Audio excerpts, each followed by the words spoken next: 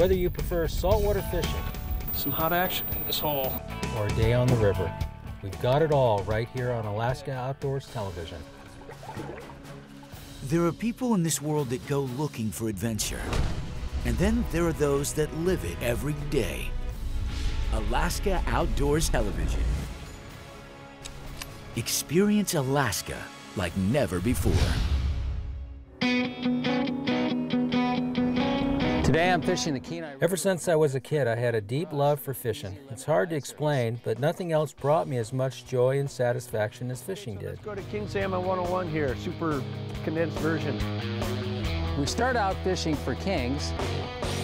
Thumb on the spool, flip the lever, let her slide out. We're gonna go 55 today, okay? That's your magic number. 55 feet, click them over, stick them in a rod holder, sit back and tell stories. Wait for that right there. So when I got a call from KTVA, our local CBS affiliate in Anchorage, Alaska, to host a weekly fishing report, I was interested. I figured as long as it didn't cut into my fishing time, I was all in. Think it ever peeled line. And the line starts moving off the side of the boat. Reel up, pull it out of there and reel up, Tony. He's actually on there. Reel like the devil, and then when you catch up to him, hit him. Yeah. When I set the hook on it, it was like setting into like a Mack truck. I mean, it didn't move. There you go. Yeah, he was running upstream. Woo-hoo-hoo, Tony! I get to travel to some pretty neat places and fish some incredible rivers and lakes and keep the public updated on fishing topics, hotspots, regulations, and whatnot. It's been an absolute blast. This is like the last vestige of the greatest DNA stock of 5 to 6, 7-year saltfish, the largest in the world, the best.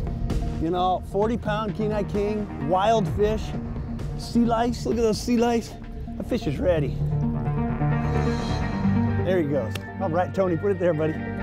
Congratulations. Awesome, man. Thanks. Yeah, that's a good feeling letting that fish go, brother. Today you're going to meet a couple of other guys who have taken their love of fishing and the outdoors and turned it into careers as well.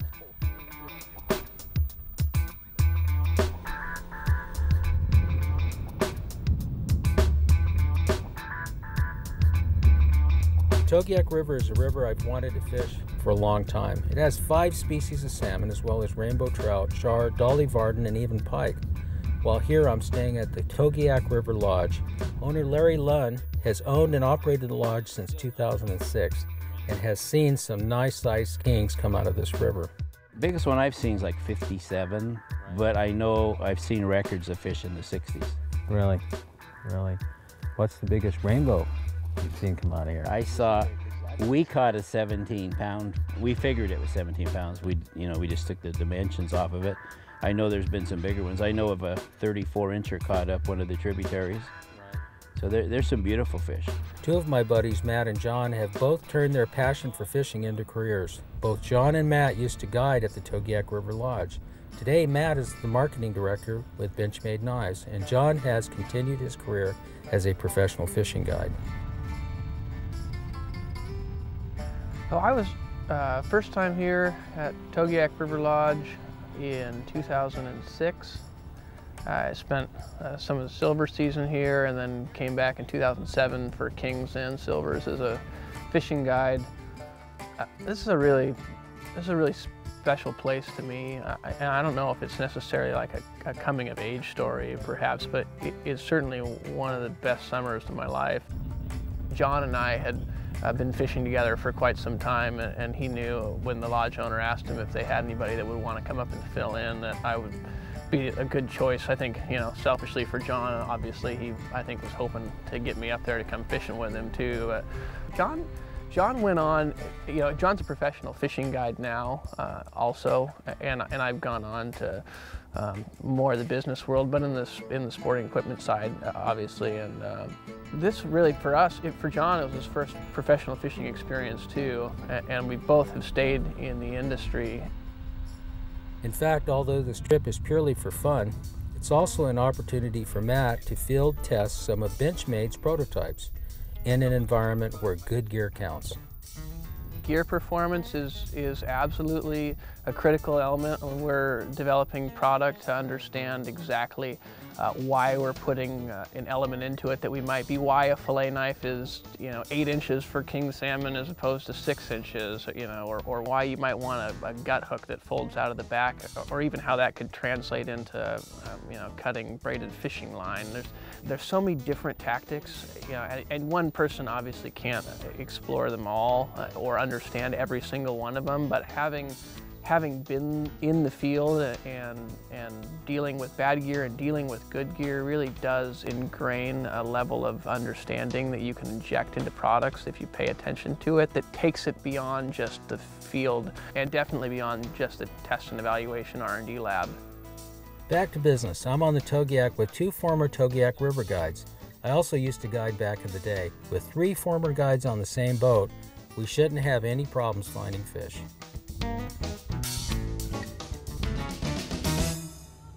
I have the wireless deal on my fish finder so I can see the image on my telephone when I'm on the back deck. Oh, look at the boil of silvers right there.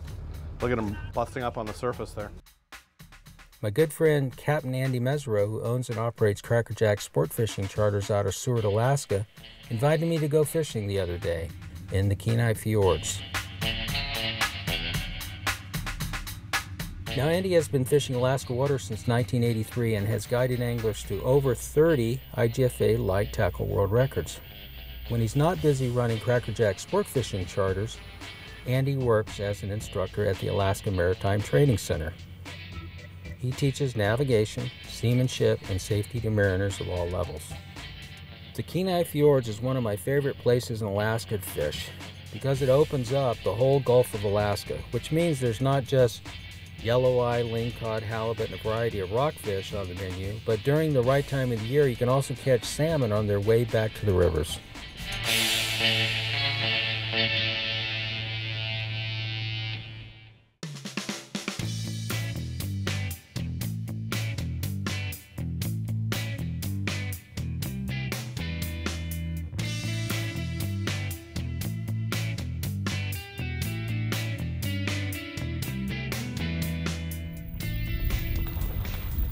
Back on the Togiak, it's bobbers and slinkies. Out here, what we're doing right now, you come out here in July, it's the best time of year to catch kings. You're going to be probably, at least with the Togiak River Lodge, bobber fishing and back bouncing, using cured salmon eggs. They've got the whole setup. They've got everything that any of the anglers would need. 1 ounce float, yep, so that moves up. And then you got a bobber knot on your main line that you adjust to depth. Nice thing is, though, with these slinkies, instead of the regular bobber weight, you don't have to adjust your depth as much. You can run it a little deeper and this will just drag bottom, and that bobber kind of helps to pick it up. It's almost like side drifting, but with an indicator. That's great. Yeah. And from what we've seen, when John and I first came out here, there were a lot of different techniques going on. We started throwing bobbers around and catching them down low at the bluffs, and it seems to outperform just about anything else. He's absolutely right. Good sized fish. Fishing eggs really is effective, and the guys stay busy hooking them. Beautiful fish. But I like to fish, and I like to fly fish, and I really like to fly fish with a 2-handed rod and tie my own fly. For me, it brings a sense of self-satisfaction being able to move the fly delicately or manipulate it into the right zone to catch a fish, which is a little bit harder to do. This is where we're trying to get kings. These are chum salmon. I've never caught these. These are like a really underrated fish. Bite really good. They take flies well right here on the Togiak. The difference between fly fishing and gear fishing, I mean, they're not even in the same universe. This is a real great way to guarantee a bite, and the fly fishing is a great way to, well, for me to enjoy a day, but it looks like not a bad way to guarantee a bite if you're Tony. When Tony showed up, he's telling us he's going to catch kings on the fly, and John and I are like, yeah, all right. Well, we've had guys out here when we used to guide that spent a week trying to catch kings on the fly, and they caught a couple, and that was it. Tony comes out here, and within 20 minutes, he's got a fish on.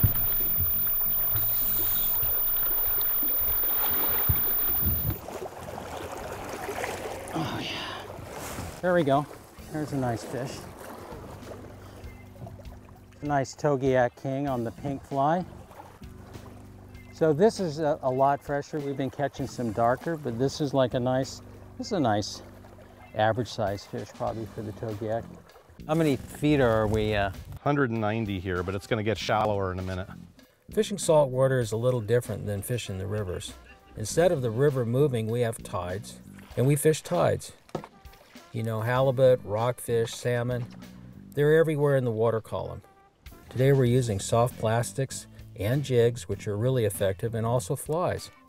So what happens is when we put the power bait tail on a big jig like this, it'll fish okay for a while, and eventually the hook catches the jig, and then you don't get that action that makes the fish bite on it. So what we found is if we strip them up like this, you get the motion like you would from an octopus or a squid, and they don't get hung up on the tail. So I just look for the seam, line up the hook, kind of eyeball it, and push it right on there.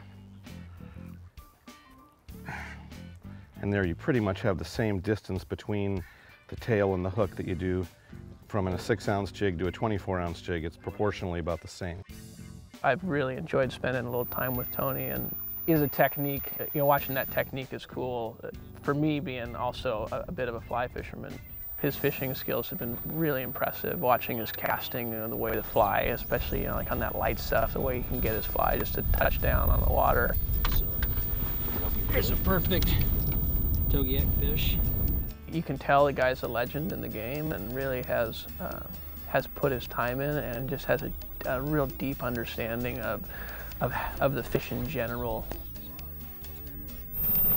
It's a good sized fish. Yeah, it is. The truth of the matter is, in Alaska, when the salmon are in, the fishing can be pretty good. The trout fishing, the rest of it, it's all about timing.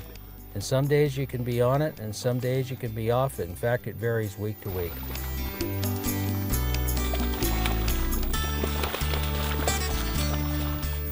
Some hot action in this hole. This king fishery, I'm impressed with how many kings are in and do you have any idea what the size of the run is? First, they try to reach an escapement of somewhere around 9,500 fish. That's a safe level for them. And we've achieved it almost every year. There's also maybe 10,000 fish caught commercially, another 1,500 caught in the subsistence fishery, and maybe 1,000 caught in the sport fishery. So the run's probably 25,000 fish. How many fish do you get on your coho run? Oh, I think an average run's probably, it's probably somewhere like 50 to 75,000, but sometimes it can be greater than that too.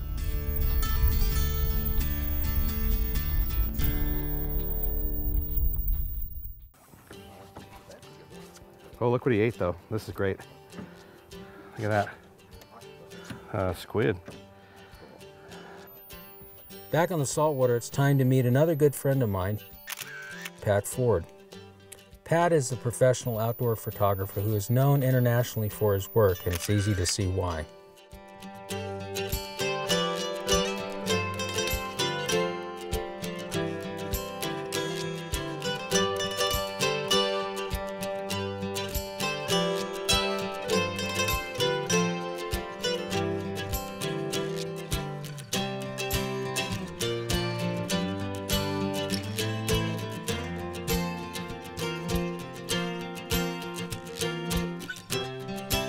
Pat, too, has turned his passion for the outdoors into a career. In fact, part of the reason Pat is here today is to take photographs for Yeti and tsunami tackle. It's a tough job, but someone has to do it.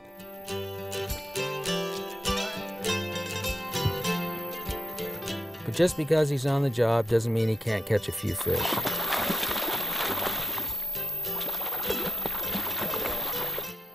With silvers all around the boat, I decided to give the fly rod a shot. Now, which fly should I use? This is a striper fly that we did really well on the East Coast. It doesn't look like much here, but one of the good things about this fly is the hackle tips. When you put this in the water, they really come alive. And this is basically a mullet fly here for Chesapeake, but it works really good. Like, there's a lot of horse herring and big herring out here this year. And then you can even get crazy and go with stuff like this.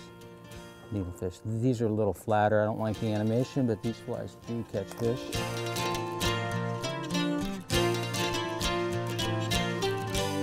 This is my favorite design. It's something like this. Actually, this wing I like to have where it's actually posted up, and this hook actually kills properly when you put this in the water. And it's tied on a short shank hook, but that's pretty much it. It's not real complicated. Over the top. It's a hot fish. These fish are a lot hotter than they are when they hit the rivers back home, and they don't have to travel as far to get into the rivers. I just think they have more energy left. Back home in Oregon, you might only get like a bite or two a day on some days, and sometimes you whiff them both, and you just think like, man, that was a great takedown, and I just totally botched that. And you go through it in your head over and over again, like, why did I miss that bite? Being out here and getting 120 bites a day, and you see how many of them you just whiff on, even though they're fantastic bites, it really puts it into perspective that sometimes there is absolutely nothing that you can do about it. There we go. The perfect release. No pliers required. That is one of the coolest things about experiences in the outdoors and fishing and hunting in general, I think, is that, you know, you're working with things that are outside of your control. And it's also some of the things that frustrate you the most, but it keeps you driven for success, for sure. As the day progressed, so did the fishing. We were here at the end of the king run. These kings are fresh out of the ocean, anxious to get upriver and ornery. But the rainbows were also here, and we caught a couple of nice ones. Oh, there he is. Nice job, buddy. I just had one hit my head. That there's no It's a dolly, isn't it? Yeah.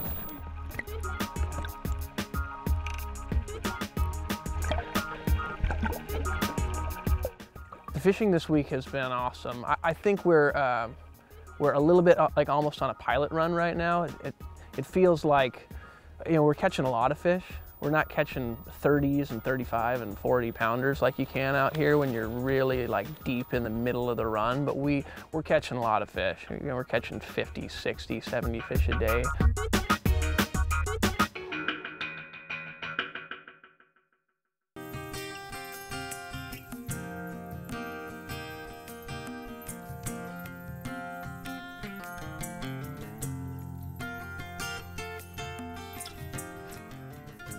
Today's trip on the Kenai Fjords wasn't about quantity. There's an unusual rockfish coming up. Quillback. It's about catching some pretty awesome, unusual fish. No, let me get him in so you don't want that one's the bad one to get stuck by. They have some venom in their spines. Hold him up, hold him out, turn right out in front of you. One of the neat things about fishing the Kenai Fjords, or even Prince William Sound for that matter, is you never know what you're going to get.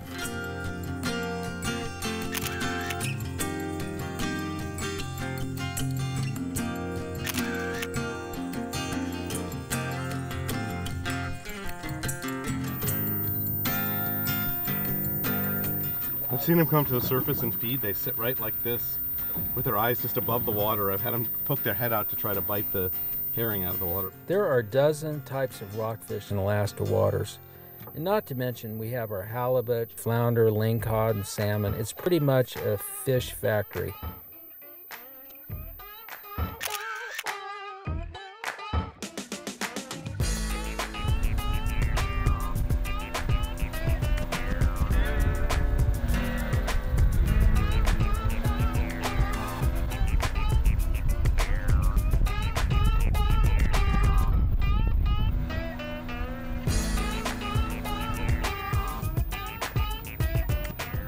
With a full day of fishing behind us, we're headed back to the lodge for dinner.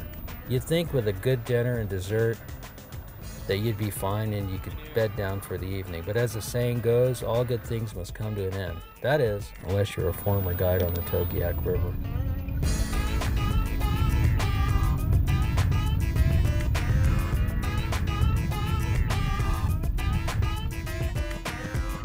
So I'm just doing a date and time here, Captain Kirk. Star date, July 10th, 2015, in the year of our Lord, 10 p.m. Fishing with two aliens from the northwest coast. The bite's actually pretty good. We fished this today, but the fish are still here, and boys are doing their work. Got a nice one there, bud? So what I do on these here is I just feather this back. So this is a little bit different than a conventional fillet. On this, you got all the rib bones out of it. So all of this will now come out. Cool thing about this is now all the belly meat's attached. Now if I want to just lay the whole thing on a grill, you got a big grill, you got a big party, you just do the whole thing, you got all your belly meat here. So that's kind of cool.